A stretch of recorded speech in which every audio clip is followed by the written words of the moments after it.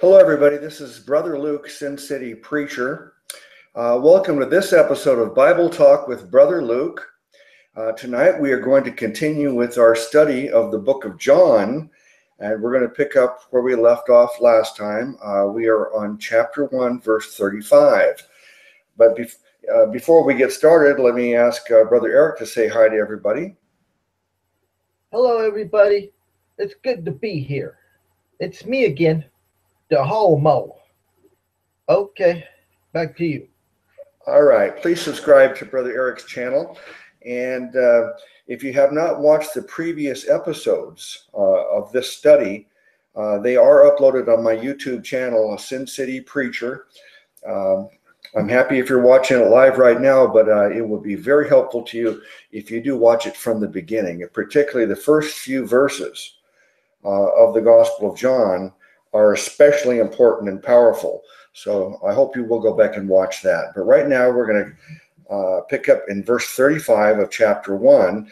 I'm going to read it in the KJV, and then I'll probably end up looking at it in the Amplified later because it amplifies it and it may be helpful to us.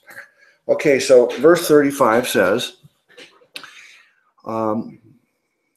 Again, the next day after John stood, and two of his disciples, and looking upon Jesus as he walked, he saith, Behold, the Lamb of God.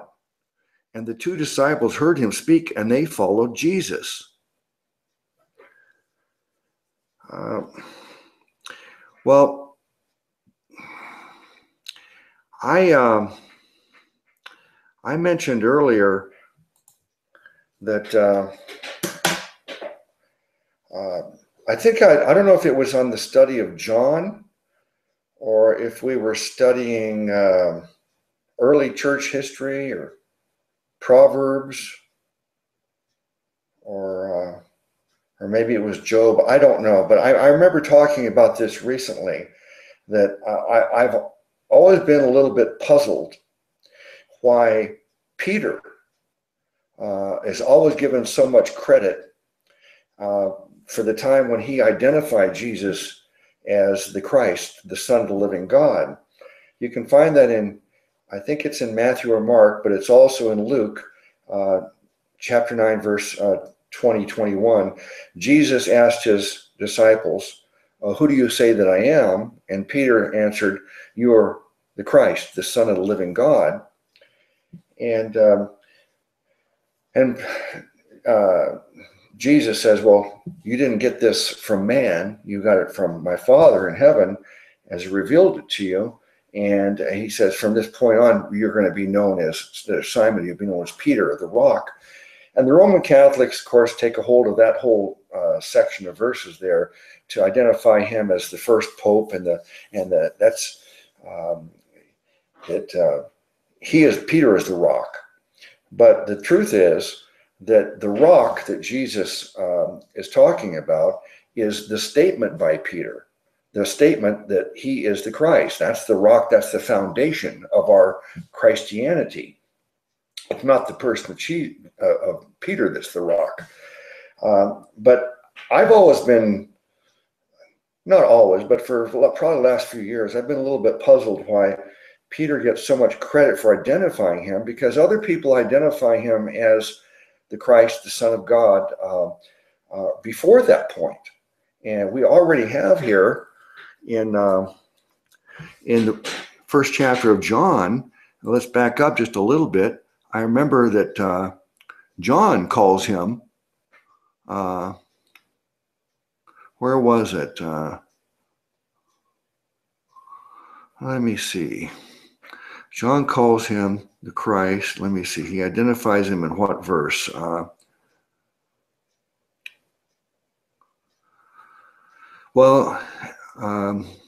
verse 29, he identifies him as the Lamb of God. We talked about that, but I think he also identifies him at that point as the Son of God. Yeah.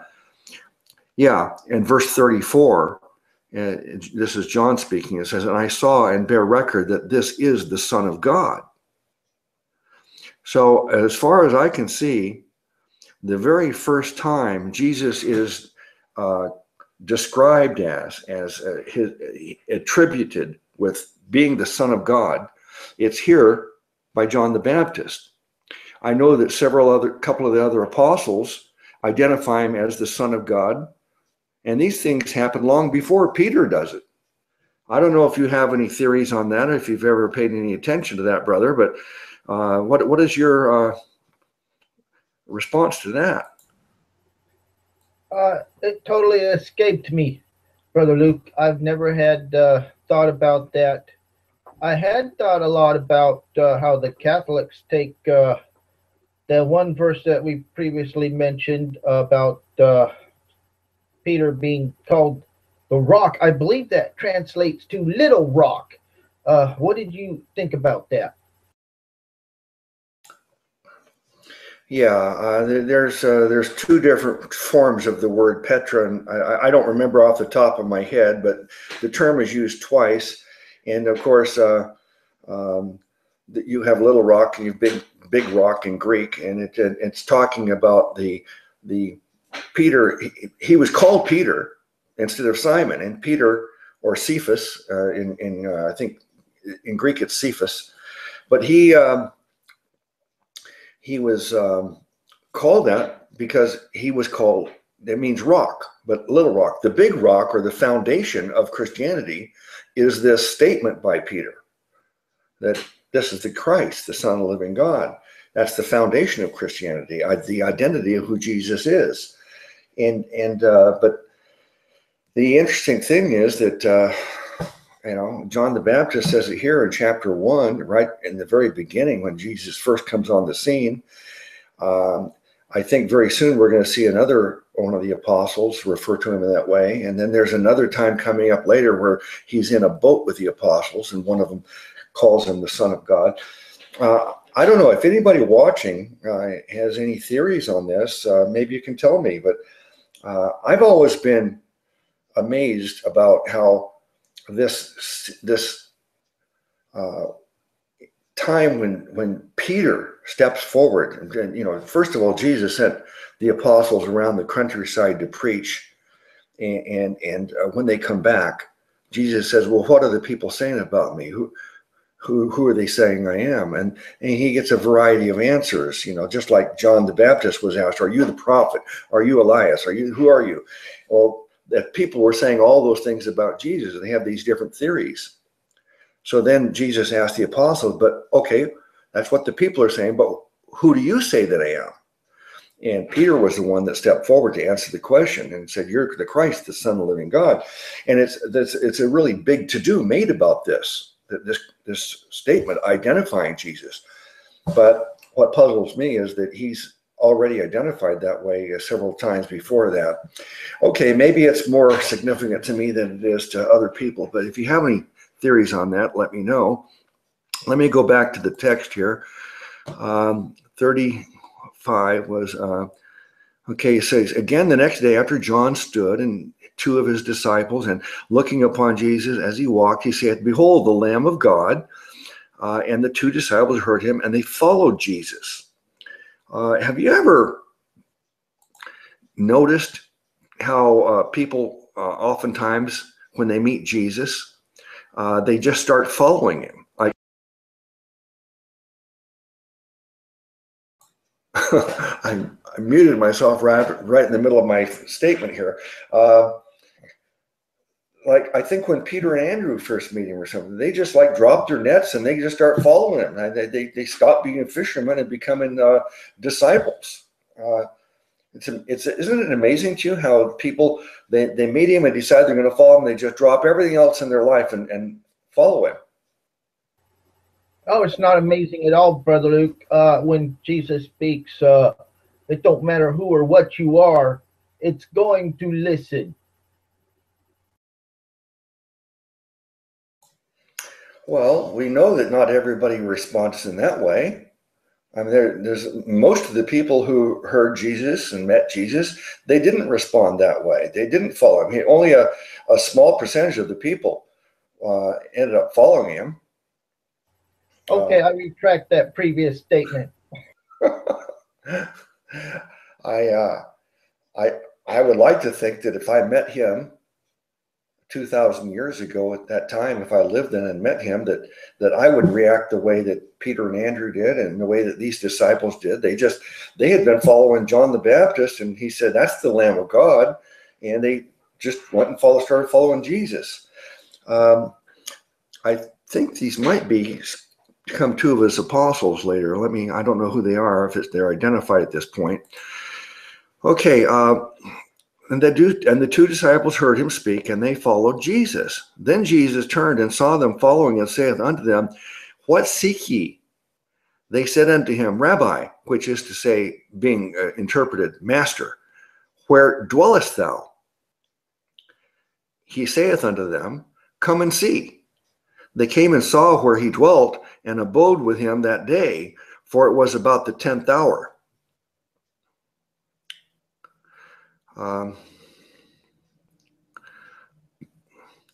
Well, it doesn't tell us where he abode. I don't imagine it was very impressive. He talks about how, animals have places to live, but he didn't have a place to lay his head at some point coming up. He talks like that. But I think he probably kind of spent the night sometimes in people's houses. He seems to me he was kind of homeless. He didn't have a regular home, he had a regular address. Brother? He might have been staying with his mom. Yeah, a lot of people are doing that now. They get all grown up, finish college, and can't get a job, and they move back with mom and dad. But that's a little bit different, isn't it? It was, in his case, I'm assuming that his father had already died probably several years at least before Jesus began his ministry. So his mother was a widow. And so I'm sure that Jesus and his brother James and the rest of he had another brother named Jude, and he had sisters. And assuming they all probably still lived there, unless James and Jude got married and moved out. I don't know, but we know Jesus wasn't married, contrary to what what's that book? Something Code, Da Vinci Code, that book. They're saying that he was with Mary Magdalene and they had children, which is, an insane blasphemy. But being a single Jewish man, I'm assuming he still did live with his mother. And then now that he's starting his ministry, maybe he did go back and live at his mother's house part of the time. But I think as we go along, we'll see he didn't really have a regular residence. He was just staying wherever people would let him stay, and sometimes probably in the outdoors he would stay.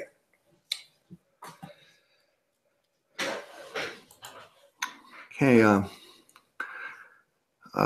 verse 40, one of the two which heard John speak and followed him was Andrew, Simon Peter's brother. Okay, so I was right about that.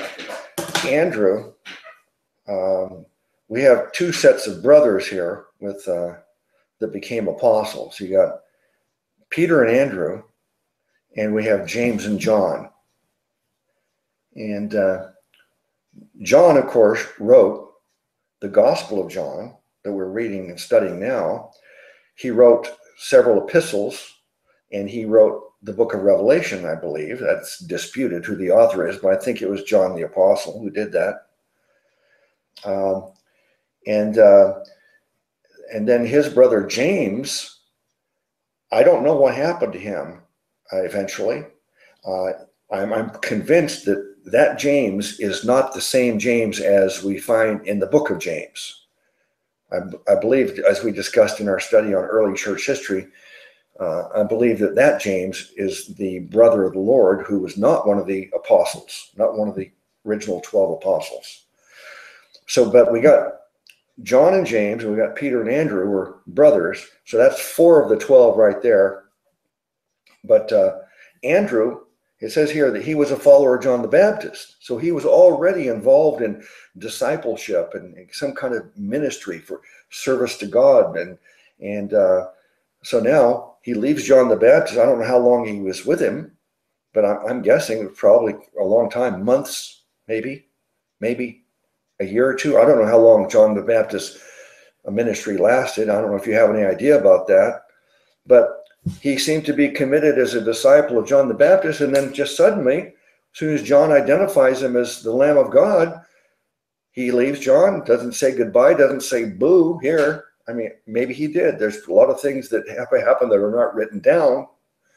Maybe he had a long, big hug with John the Baptist, and thanks for teaching me all this time. And I love being part of your ministry, but now that's the Lamb of God. I got to go be with him.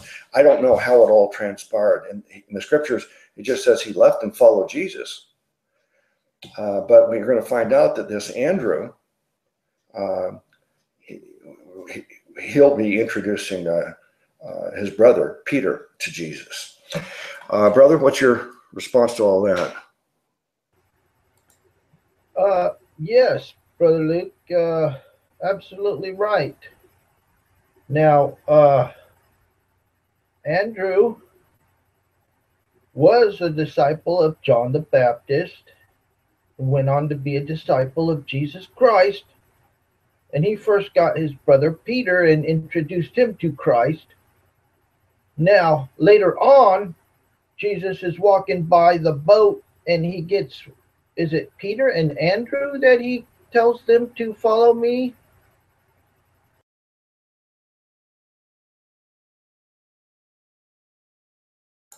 Yeah, that's coming up. I think it's the next couple of verses. So let's go into that. Verse 41. Well, I'll go back to verse 40. One of the two which heard John speak, and when John spoke, he said, "That's the Lamb of God." He says, one of the two which heard John speak and followed him was Andrew, Simon Peter's brother. Verse 41, he first findeth his own brother Simon, and saith unto him, We have found the Messiah, which is, being interpreted, the Christ. Okay, so here we have another example of what I've been saying. We have John the Baptist call him the Lamb of God, the Son of God.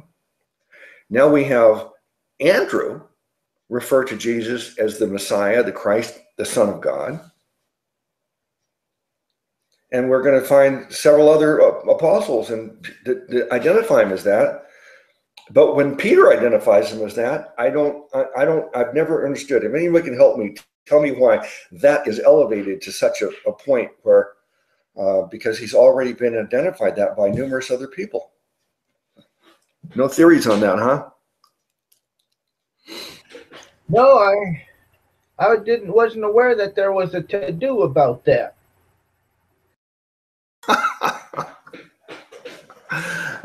Right.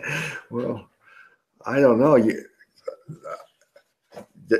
Don't you know that Peter seems to be given credit for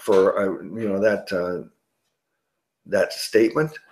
He's the one that points him out. This is who he is, and it's a big deal. All right, let me go to the next verse. Verse 42. And he brought him to Jesus, and when Jesus beheld him, he said, Thou art Simon, the son of Jonah. Thou shalt be called Cephas, which is by interpretation a stone. So now this is something that didn't stand out to me before either. So see, he first meets Simon. He first meets Simon, the brother Andrew. When he first meets him, he says, You're Simon, son of Jonah. Simon Bar Jonah. Well, he's going to be called. That just means, Bar means son of. So he's Simon, the son of Jonah. And he says, but you're going to be known as Cephas, which means a stone. And this is long before that time when Peter identifies him as the Christ and he gets called, named Peter. He's already named Peter right here. Or Cephas. Cephas, I think, is the Greek word used, and Petra. I don't know. I don't know. Do you know which is Cephas and Peter? Which is which? I'm not sure, but it is interesting. I never noticed that either. You say later on in the book of John, he'll be naming him Peter again? Well, I don't think it's in the book of John, but we know it happened. It's in Luke, as I told you. It's Luke chapter 9, verse 21. And then also, I believe it's the same story is told in Mark or Matthew. I don't think it's in the Gospel of John, but this when he first names him Peter right here, says you're going to be called Cephas, which means a stone. This isn't like months or years down the road. This is his first time he ever meets him. He names him that. Is that a surprise? Are you sure the story takes place later on in the other Gospels? Oh yeah, most definitely, because the story in Luke and the other one account of it is they've already been following Jesus for a long time, and they've been sent out on a mission to go around the countryside and preach. And when they come back, Jesus asked them, "Well, what are all the people saying about me? Who do they say I am?" And so this is, definitely chronologically, that happens much later. I mean, if this was the time that he just met Peter, I mean, he just met him right now for the first time. He could not say, "I'm going to name you Peter now because you're the one that answered my question." He's not even asking the question here to all the apostles. There are no apostles yet. He hasn't even chosen 12. Well, now, my only explanation for that would be Jesus is just reiterating it later on. I've had to reiterate to my lawyers their offices several times. Sometimes they just need to be told more than once. Mm-hmm. Well, yeah, there's no doubt that he's reiterating it. But what stands out to me, see, as we're going through this now, we're studying it carefully. And if you just read it, and you read all the gospel accounts, all 4 of the gospel accounts, you might miss these things. You might not put 2 and 2 together and see, wait a second, he was named Cephas at the very beginning by Jesus. I mean, I thought he was named Cephas or Peter, went down the road a long time afterwards, but he had already had that name. Jesus gave him that name when he first met him. All right, I'm going to go on. Verse 43, the day. Have you noticed that I haven't needed to look at the Amplified on any of these verses? It's all pretty straightforward here. The day following Jesus, the day following Jesus would go forth into Galilee. I guess I'm reading that wrong. It says, the day following, Jesus would go forth into Galilee and findeth Philip and saith unto him, follow me. Now, everybody else just seems to just follow him. He didn't ask Andrew to follow him. John the Baptist said, that's the Lamb of God, and then he left and decided to follow him. It doesn't say here that what Peter did in verse 42. It doesn't say that he dropped everything and followed him right then, but we know that from the other accounts that's what happened. But here now Philip, Jesus says to him, follow me. verse 44 says, Now Philip was of Bethsaida, the city of Andrew and Peter. Philip findeth Nathanael, and saith unto him, We have found him, of whom Moses in the law and the prophets did write, Jesus of Nazareth, the son of Joseph. So he's identifying him as the one that the Bible was had prophesied. The law and the prophets is the name of the Bible. Back then, they didn't call it the Bible. Back then, they just call it the law and the prophet. I think the law was the first 5 books, and then after that, all the other books were written by various prophets. Those books we called the prophets. And so as we go through this, you'll see that term, the law and the prophets, over and over again. And they're just referring to all the Old Testament scriptures, the ones that we have. So he's identifying right there that this is the one that was promised. This is the one that Moses and the law and the prophets all wrote and foretold him. So already everybody seems to be very clear. I like this saying he's the one that Moses wrote about, because Jesus says that on the road to Emmaus after his resurrection. He goes through the law and the prophets and says everything that Moses wrote about him and that was prophesied about him. And Paul, in his evangelism, for a long time, he didn't go off to the Gentiles. Every city, he went right to the synagogue and preached to the Jews. And he would go through the scriptures and say all these things that were written in the law and the prophets, they were all talking about Jesus. He's the one. So this term, the law and the prophets, is telling us that the scriptures foretold Jesus. And that's another problem with a lot of people, that they think that you can only learn about salvation and Jesus from Paul's writings.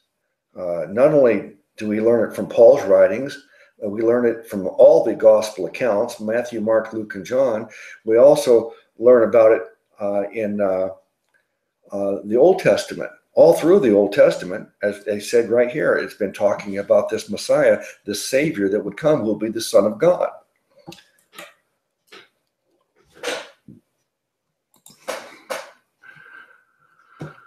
Okay, here's something funny though. It says, verse 46, And Nathanael said unto him, Can there any good thing come out of Nazareth?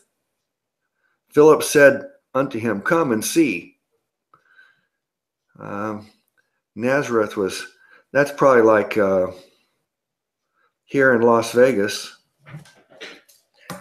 In Las Vegas, we have over 1 million people, probably 1.5 million people living in this valley now. When I was born and raised here about 65 years ago, I mean, there was like 10, 20,000 people here. Now we've got 1 million or 1.5 million within a valley, and the valley is surrounded by mountains. But there's certain parts of this town that people think that's the good part of town, and you have another part, but that's the bad part of town. And we would say, well, over on, could anything good come out of the west side? Could anything come out of the north town? You know, it's not really the best part of town. And I guess that's how they were reacting about Nazareth. They didn't think, wow, maybe that's the poor people or the criminals or the not successful people. I don't know, but they're all surprised that he's from Nazareth. And of course, one of the reasons that the Pharisees would not accept him is because they didn't realize he was from Bethlehem. The scriptures foretold that the Messiah would come from Bethlehem, but he's called Jesus of Nazareth. And they didn't understand that he's Jesus of Nazareth because he lives there, but he was born in Bethlehem. Before I go on, you want to say anything? I've heard that there was a prophecy that said that he would be a Nazarene. Haven't you heard that before? There might be. I'm not sure. I don't know. I'd have to look it up and see. Okay.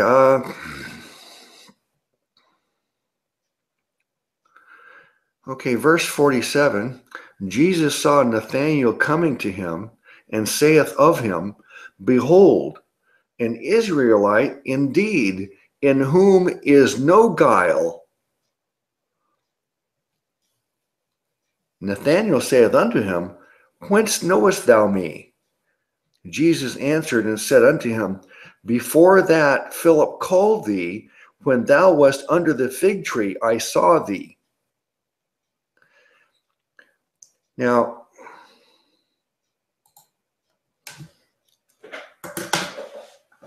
there's somebody I studied, I don't remember who it was. I can't remember how they came to this conclusion. But when Jesus says he has no guile, and he's a true Israelite, he has no guile. And Nathanael's surprised, well, I've never met you before. He says, well, I saw you under the fig tree. Well, just seeing someone under a fig tree, normally that wouldn't cause someone to say, whoa, you're the Son of God. But that's what he's going to say. And so there's the fig tree, of course, is a people consider that to be like a picture of Israel, the fig tree. And somebody theorized that he was reading the book of Isaiah, and I think something he says here, I don't know if you have any footnotes in your Bible here about this verse, but maybe it references exactly how Jesus phrases it. It says, then in verse 49, Nathanael answered and saith unto him, Rabbi, thou art the Son of God. Thou art the King of Israel. Now, why in the world would Nathanael proclaim that Jesus is the Son of God based only on the fact that he said, I saw you under the fig tree? Now, did Jesus see him under the fig tree because Jesus was standing nearby watching him? Or did Jesus see him under the fig tree because he wasn't present, but he could see it because God gave him a vision, a picture of what was happening? What do you think? Well, I always thought that he was just stating that he knew he was a Jew. And, but then again, everybody was Jews over there, weren't they?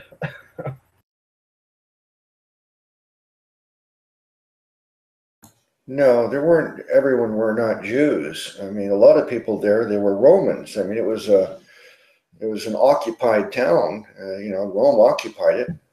And so there were Romans, you had Samaritans, you had people from all over, either living there or at least coming in and out, passing through. So no, there was a lot of different people there. You couldn't just automatically assume everyone's an Israelite. But do you find it interesting at all that based upon what transpired here, that Nathanael would proclaim Jesus to be the Son of God?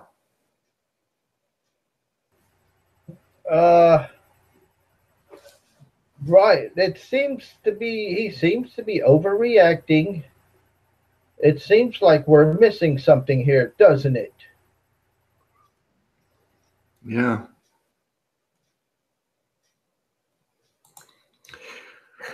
Yeah, there's something missing, and I don't recall exactly what it was, but as I said, there's some person that was teaching on this years ago that I studied, and they thought that I don't know how they came up with this theory, but they thought that Nathanael was reading Isaiah under the fig tree, and Jesus was aware of it, And that's why he calls him an Israelite with no guile. And I don't know the connection to it, so I'm sorry, I don't have the answer to that. But I find it interesting that one, that Nathanael identifies him as the Son of God. We also had Andrew identify him as the Son of God. We also had John the Baptist identify him as the Son of God. So my thought that I've had over many, many years was that Peter was the first one to identify him as the Son of God at the time that we discussed earlier, when he sent everybody on a mission and they came back and Jesus said, "Who are the people saying I am?" And they said, "Oh, you're that prophet, or you're Elijah." And then Jesus says, "Well, who do you say that I am?" And Peter boldly steps forward and says, "You're the Christ, the Son of the living God." And then Jesus says, "You didn't get this from man. You got it from my Father. Told you that, and you're going to be known as Peter, and on this rock I will build my church." And Roman Catholics want to think that on Peter, the church is going to be based upon Peter being like the first pope. But the church is built not on the person of Peter, but on the doctrine that Peter said, that Jesus is the Son of God. All right, verse 50. Jesus answered and said unto him, "Because I said unto thee, I saw thee under the fig tree, believest thou? Thou shalt see greater things than these."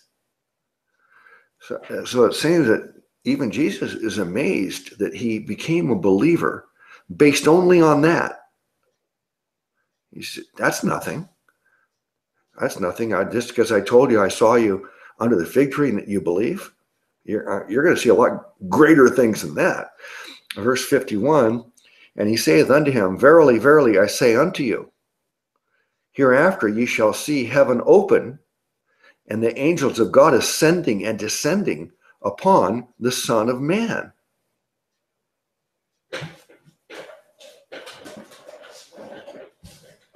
What do you think that's happening? Well, I don't think that prophecy was fulfilled in the Gospels as far as being recorded. It may be talking about when Nathaniel went to be with the Lord.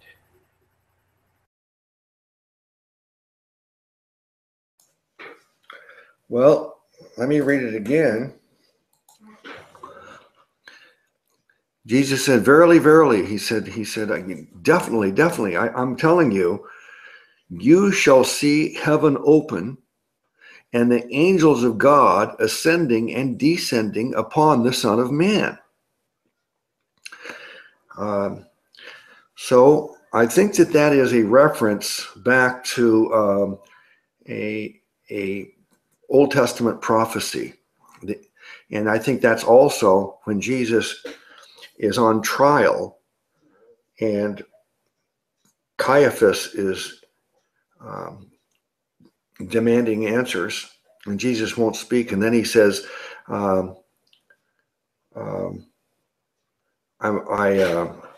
he phrased his question in a way where Jesus had to answer. And Jesus said, "Yes, it's as you sow.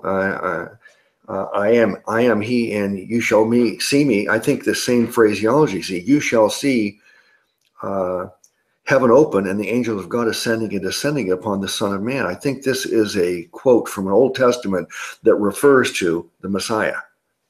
And so when Jesus used that terminology to here and also to Caiaphas at Jesus' trial, it's a claim that, yes, I am the Son of God, the Messiah, the promised one. Okay, anything before we go on to begin the next chapter? Well, that makes sense. Okay, I can agree with that.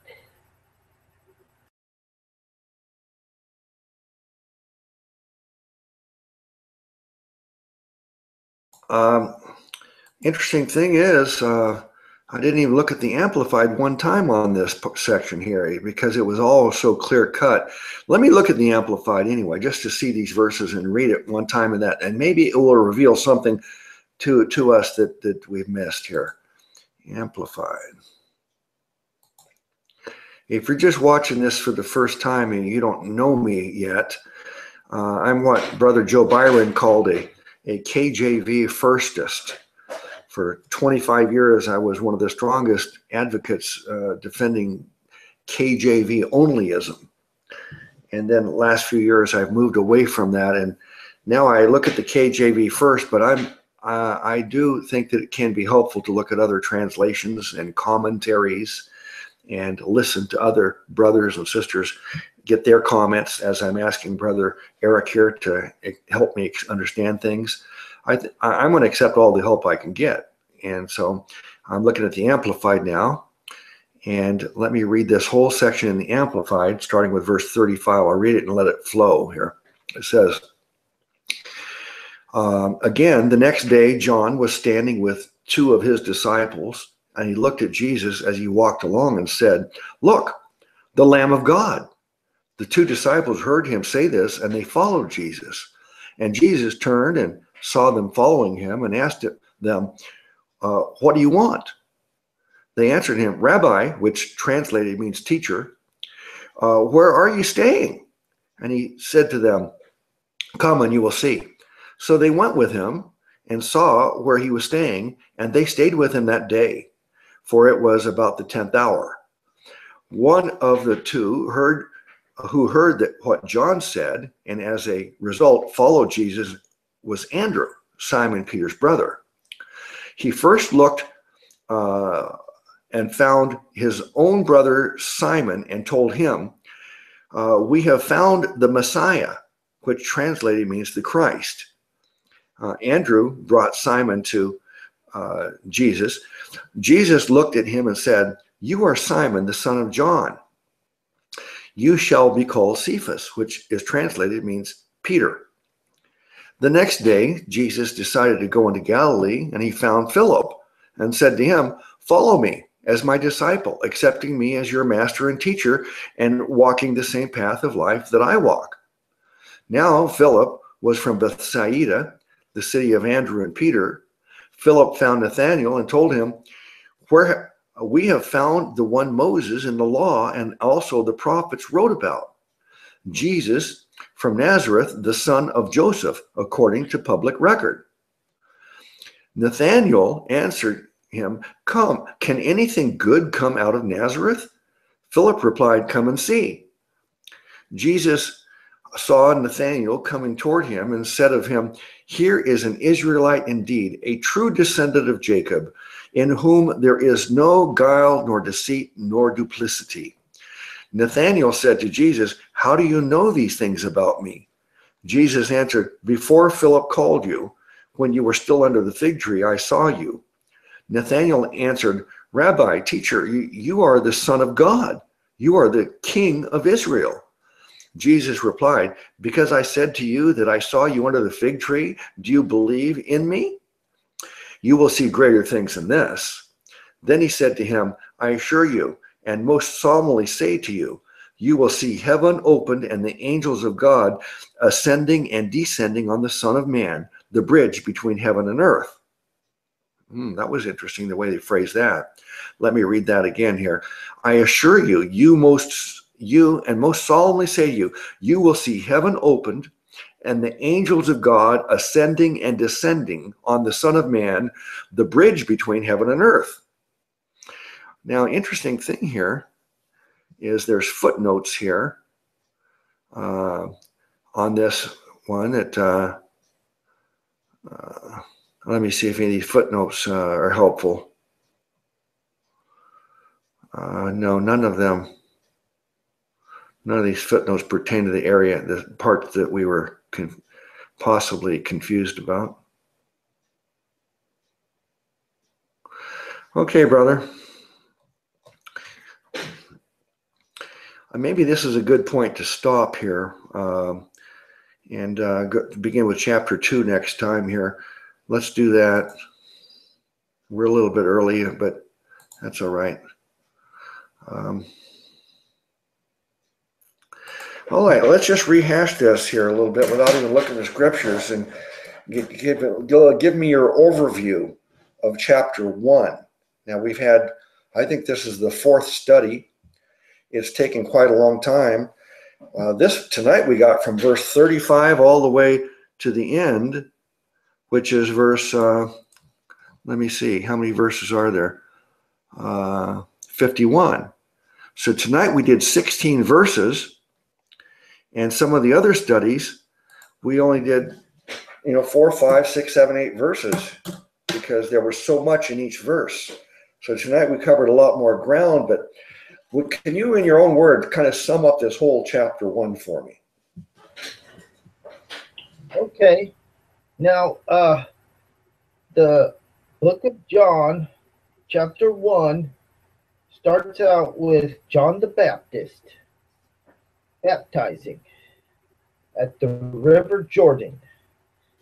And then the Pharisees come to him and want to know who he is. And he's denying everything categorically. No, no, no.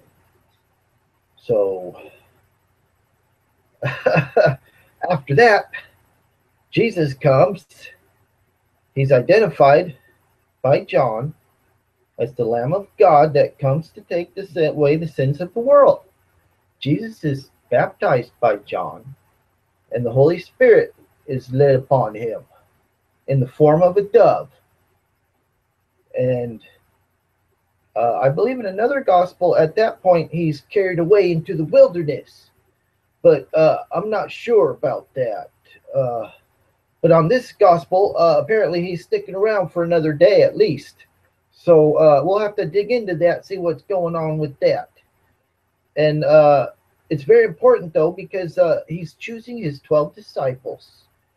And I always thought that he went to the wilderness before he chose his disciples. Okay, but this is where we're at right now. Okay, back to you. All right. Well done. A couple of things that I think are important to add is that you didn't really start at the beginning. In fact, I think you skipped right over what I would say is the most important part of the chapter, and maybe one of the most important parts of the whole book, maybe one of the most important parts of the entire Bible. And that's the first few verses of the Gospel of John, in which it says, "In the beginning was the Word, and the Word was with God, and the Word was God. And he created all things. Nothing was created that was not created by him." So I think that those first 3 or 4 verses, we learn that Jesus is eternal God Almighty. He's not a created being. He is the creator of all things. And then he became a man. The God was manifest in the flesh. God, the Word became flesh. And then you see John the Baptist come into the scene. But that part there, maybe you just forgot that we covered that at the beginning, but that is probably the most important part of all of this. The interesting thing about this wilderness trip, I don't think that in John we're going to see any mention of Jesus's 40 days in the wilderness. I believe that we'll probably find it in, I don't know, Matthew, Mark, maybe Luke. I don't know, maybe just Matthew and Mark. So that could make a person a skeptic. Say, well, I'm skeptical of the Bible because in one book it says one thing and another book it says another thing. Well, let me give you a chance to answer that question. Why would, in one book it says he's baptized and then goes up in the wilderness for 40 days and is tempted by Satan. And then here in John, it talks about him meeting some of these early disciples. And why is there a difference there? Okay, you're going to give me a chance to answer that question. after I totally screwed up the first one. You didn't screw it up. You just kind of skipped over something. And you started at the midpoint. Okay, but wow, I don't know, Brother Luke. This is something that we're going to look into, aren't we? Well, this is just a concept that a person really has to understand about the Bible. Otherwise, they could be easily not only confused, but also led astray by somebody who wants to put doubts in their head and make them no longer a believer. See, people have left Christianity as they study the Bible, and there are things that they can't answer and they don't understand. And then some atheist comes along and they get them confused, and then they end up losing their faith. It's very common. But the point is this: we have Matthew, Mark, Luke, and John. Now, Matthew, we'll find out, was actually one of the 12 apostles. Mark was not an apostle, but he was a boy at the time that all this happened, and he got the account and wrote it down according to how Peter told him. So we could say Matthew wrote his, but Mark wrote Peter's account. Luke was not an eyewitness. He was a companion. He was a physician, and he was the companion of the Apostle Paul for many years. And throughout the book of Acts, he wrote the book of Acts and the book of Luke. And the book of Acts is a historical account of the early church history. So he was a historian, and he was also a physician. But as far as I know, he was not an eyewitness to Jesus at these early times. I don't even know if he was there until after, the death, burial, and resurrection. But Luke wrote by investigating and he was like an investigator. He's the one that talked to everybody and wrote down an account. And he talks about in the book of Luke how he's invested everything, and it's proven beyond any doubt. There is no doubt what he's writing down. He was recognized as a very good historian. And then what he wrote in the book of Acts, he was an eyewitness to all of that because he was a companion of Paul, and he talks about it a lot of times we. He uses the word we all the time because he's referring to, he was there with these people as all this was happening. He was one of the people in the story. But that gets me to the point I'm trying to make is that let's say that, brother, you and I, and let's say we have Brother Bill, and pick a fourth person. Who's our fourth companion here? It's got to be Sam. Huh? Thick Shades. Okay, so you got Sam, Bill, Eric, and Luke, and let's say that we were following Jesus around and being his disciples and stuff, and we were there, and all of us were there for parts of it, and maybe not there for certain other parts. Or maybe in some parts we were all there, but then after it's all done, we write it down. If you write it down, what you recall and what is important to you and what stands out to you and the point you're trying to make in your gospel account, they say this is the gospel according to John. This is the gospel according to Matthew. John also, by the way, this book here we're studying, John was an actual apostle. He hasn't come into the story yet, but he's the one writing this, and he's an eyewitness. So John's account is an eyewitness account. Mark's is not. He got it from Peter. Luke's is not. He got it from Paul and investigating everybody else. So, but you have these people giving their account of what happened. Are you going to write your account, and then every word that you put in your account and every single thing that happened is going to be completely the same as the way I tell the story? I don't think all four of us are going to write it down word for word. And sometimes something important, I think something really important happened, and I told about it. And to you thought something else was more important, and that's what you talked about. And it doesn't mean that it didn't happen because I wrote it down and yet you didn't even write about it. It just means that that's not part of the story that you're telling. John, his story is really to teach us the message of salvation that he learned from Jesus and the identity of Jesus being God manifest in the flesh.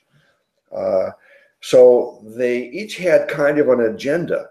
Matthew, he was writing it primarily to the Jewish people, writing and the genealogies that we get.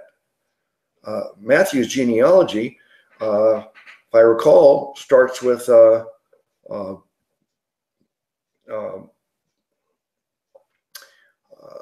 that would be with Abraham, I think, without looking. And then Luke's would start with Adam, because he's talking about it in a, if there is a genealogy for Luke, I'm not even sure. But the genealogies are not even the same, because they start their genealogy at different points depending upon the audience for whom they wrote the book. The genealogy in John begins with, in the beginning was the Word. It goes back before Abraham. It goes back before Moses, before Adam and Eve. It goes back to in the beginning was the Word. So the reason these gospel accounts are not identical is because each story is to an audience that wants to emphasize a certain thing, that he is the one promised to be the Messiah from the Jewish people. So it's traced back to that point. Another person tells a story. We want you to understand that he is the one that was promised, but he is God Almighty who became a man. And so I don't think we're going to see the 40 days in the wilderness in the Gospel of John. I mean, I've read these many times, but I cannot tell you. If you look through study Bibles, it'll have a list of the 4 gospel accounts, and it'll tell, okay, this particular story is in 2 of the books, and this one's in 3 of them, and this story here is in 2 of them. This story is only in 1 of them, but it doesn't mean that the story wasn't true because it's not covered at all. It's just that the writer of the one didn't feel it was important to talk about that. He's trying to emphasize something else. So I don't know if I confused you more or I helped you at all by telling you all that. No, that was very well explained. Also, I remember something about the 4 Gospels representing the 4 faces on the beast that's surrounding the throne of God. Do you recollect that at all? I think I've heard that, but I don't know it well enough to even talk about it. There's so many things I've read and heard from other people that you hear it one time 10 years ago, and I can't recall exactly how they came to that conclusion, or I can't prove it myself. But I do seem to recall somebody teaching that. So that that may very well be the case. All right, we'll begin with chapter 2 next time. But for now, I want to just do an invitation for people to receive the free gift of salvation. If you're watching this now, and you might not even know what I mean by that, by saying, I'm going to invite you to receive the free gift of salvation. Most people in the world today, and most of the people who've ever lived, they don't even have a clue that salvation is offered to you as a free gift. That's probably one of the most important things that you need to learn about the Bible and Christianity, is that if you want salvation, that means when you die, you don't have to worry about going to hell. You're saved from that. If you want the free gift of eternal life, that means that not only are you saved from judgment and going to hell, but you get to go to heaven and live forever. And salvation and eternal life, that's a free gift. Very few people even know that it's a free gift. Almost everybody who's ever lived, almost everybody in the world today, think these things are a reward when you get Heaven is a reward you get because you're a good person. All the religions of the world are based upon this concept. It's called the merit system, personal merit. If you're a good enough person, you get to go to heaven. If you're not good enough, you end up going to hell. That's the way the world sees it. But that's not what the Bible says. The Bible says we do not go to heaven or hell based upon merit. We go to heaven or hell based upon faith. If we put our faith in Jesus, we go to heaven. If we never put our faith in Jesus, we go to hell instead. Hell being the second death in the lake of fire. Now, so the question is not how good we are. The question is, how would I phrase it? Here in Las Vegas, I grew up here and worked here and had my career here. And there's a saying, if you want to be successful here, it's not what you know, but who you know. Have you ever heard that saying? It's not what you know, but who you know. You got to know the right person. That's the way salvation is. Salvation is not based upon what we do. It's based upon who we know. It's not based upon behaving. It's based upon believing. So that's what I want you to understand, is that you cannot go to heaven because you behaved and you were a good person and you did good things. That's not how it works. If that was the case, no one would get to go to heaven, because the standard, the Bible tells us the standard that must be met is perfection. That means you'd have to be perfect, not ever do one bad thing and just do good things constantly your whole life. Now, if you think that you can do that, go ahead and try. But the Bible says we all fall short of the glory of God. You can never reach that standard of perfection. And that's why God decided that, hey, man's in a helpless, hopeless situation. I'm going to have to save him. I'll become a man and I'll die for his sins. I'll pay for his sins. And then I'll offer him eternal life in heaven as a free gift if he'll just trust me. And that's what Jesus did. That's what the book of John tells us all about. It says, in the beginning was the Word. Well, in the beginning, before time began, was the Word, and the Word was with God, and the Word was God. And then the Word became flesh. This is about Jesus. In the beginning, Jesus was God, and then he became a man named Jesus, and he did it. He became a man for one reason, so he could die. He needed to become a man so he could die for our sins. And that's what he did. He died on the cross and he paid for all of our sins. So first thing you should do is thank you, Jesus. You paid for my sins. You loved me so much that you were willing to die for me. If you understand how much he loves you, it's only natural for us to love him in return. Even the scriptures say we love him because he first loved us. So he not only died for our sins on the cross, but he was in that tomb for 3 days, but then he raised himself from the dead, alive again, bodily. And he walked on the earth for 40 days and showed himself to the apostles. He showed himself to his brother James. He showed himself to 400 people at the same time. For 40 days, he ate with them, he talked to them, he taught them, and then he ascended up to heaven. And he said the reason that he would raise himself from the dead was to give us a sign, a proof that he is God and that he does have power over life and death. And he does. He has the power to give you life everlasting in heaven. If you want it, he's offering it to you. The Bible says the wages of sin is death, but the gift of God is eternal life through Jesus Christ our Lord. So please understand that you don't get heaven as a reward for being a good person. You get heaven as a free gift when you put your faith in Jesus Christ.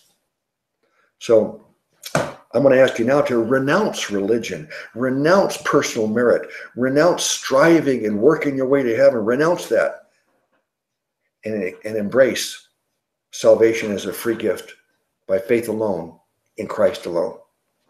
Do it now and then make a comment. Let me know. And once you receive the gift of salvation, you're guaranteed you're going to heaven because Jesus promises it. He guarantees it to you no matter what. Brother, I'll say good night. What else would you like to say before we close? Thank you, Brother Luke. I would like to admonish all your viewers to do just that, to receive that free gift of eternal life in Jesus Christ. You won't regret it. Do it today. Don't wait. This is the most important topic in the whole universe. Your eternal soul. Deal with it now. Okay, back to you, Brother Luke. Okay. All right. Thank you all for watching. And I'm attempting to do these live broadcasts nightly at 7 p.m. Pacific time. And so we're kind of alternating between various studies. Tonight we did the book of John. We're also studying the book of Job, the book of Proverbs, and we're also doing a topic, early church history. So join us nightly, 7 p.m. Pacific time. Bless you all in the name of our great Savior God, Jesus Christ.